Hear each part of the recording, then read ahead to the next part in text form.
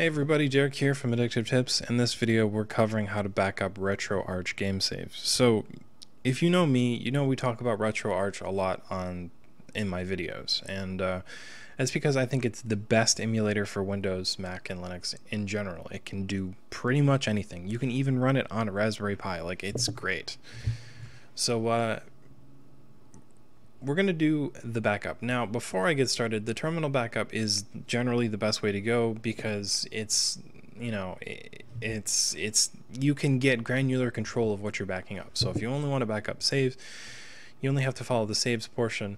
If you want to back up your save states too, you can follow that too. But if you don't really want to do the hard work of this, you can also do a Deja Dupe backup, and that's a program that we talk about sometimes, that basically, if you look here, it will automatically take all of your files and just back it up. I think the screenshots. So it'll do this and it'll back up all your saves, and you don't really have to think about it. So if you don't want to do the terminal stuff, you can also check that out.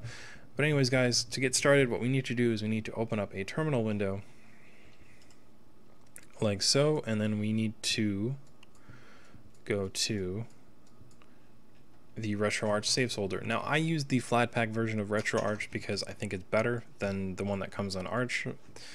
But if you're using the traditional release for Ubuntu or Arch or whatever, just use these commands here. I have it separated out, so if you're using Flatpak, you copy the Flatpak command. If you're using the traditional release, you use the traditional commands.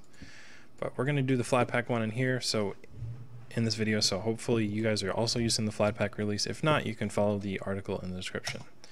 But so if we look here, we see here are my game saves from Crash to all of that. I also have my old Retroarch saves, which I'm going to clear.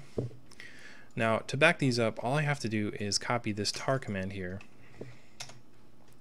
It's going to create an archive, and then from here I can move the files to the home folder. Now if I open up my file manager and I go to the home folder, I can see that my game saves are right here. So all my game saves are here. I can quickly take this and I can put it in my Dropbox folder, and it will sync with Dropbox, and I don't have to think about it, and that's it.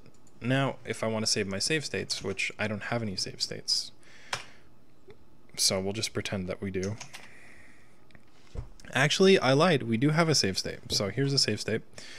So if I want to back up the save state, all I got to do is I got to copy this command here.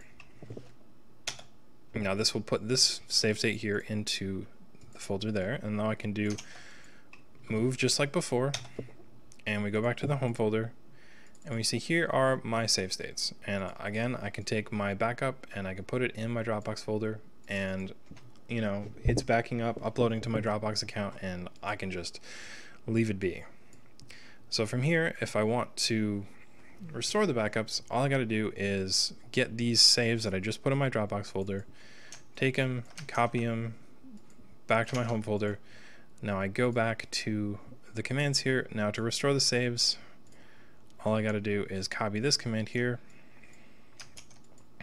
and it will restore the saves. You have to remember, move your terminal to the home directory first, as I showed here. Now from here, as you can see, it'll show up on the screen. This means that it's moved those files into place, and we can do the same thing for the save states. So save states, copy the command here, and we have our saves restored. So that's how you back up and restore Retroarch game saves. I hope this was informative. I love Retroarch, and I definitely think that if you're a fan of emulation, you should check it out. But also understand that backing up your saves is important, because as cool and useful as Retroarch can be, sometimes you might lose your files, so you might want to take the extra precaution to back up your stuff. Anyways, guys, I hope this video was informative, and I will see you in the next video.